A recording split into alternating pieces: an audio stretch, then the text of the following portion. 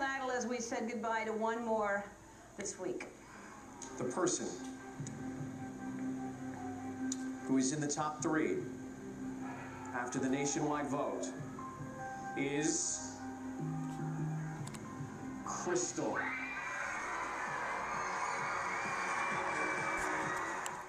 Please welcome Micheal Lynch.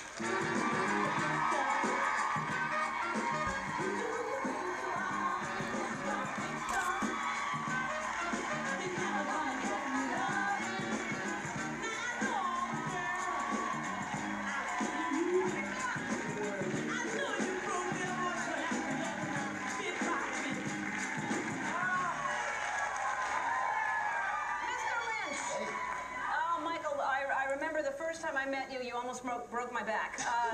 Because people think I'm kidding. I was like, I have a bad back. I go, don't pick me up, and you just pick me up. And because you pick everybody up, don't you? Yeah, you know, it's easy. It's just fun that way. Yeah, it is. I'm sure it is fun. If I was your size, I'd pick everybody up too.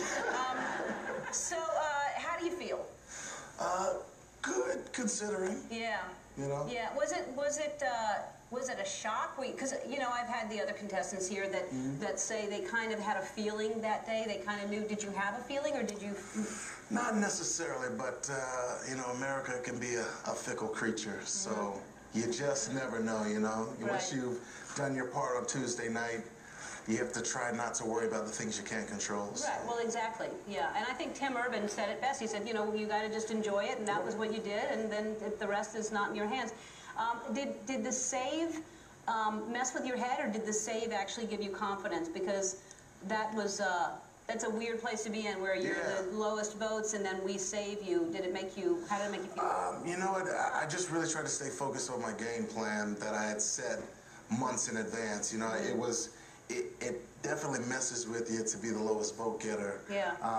You know, but I felt like if there was opportunity where I had to sing for my life, I felt like I could sing for my life. You know, literally the life of my family and the future of my family. I felt like I could do that in that moment. So. And you did. I did. You did. I mean, that Maxwell song you sing is just, it is the most beautiful. You do that so well. Oh, thanks. Woman's work. I mean, it really was beautiful.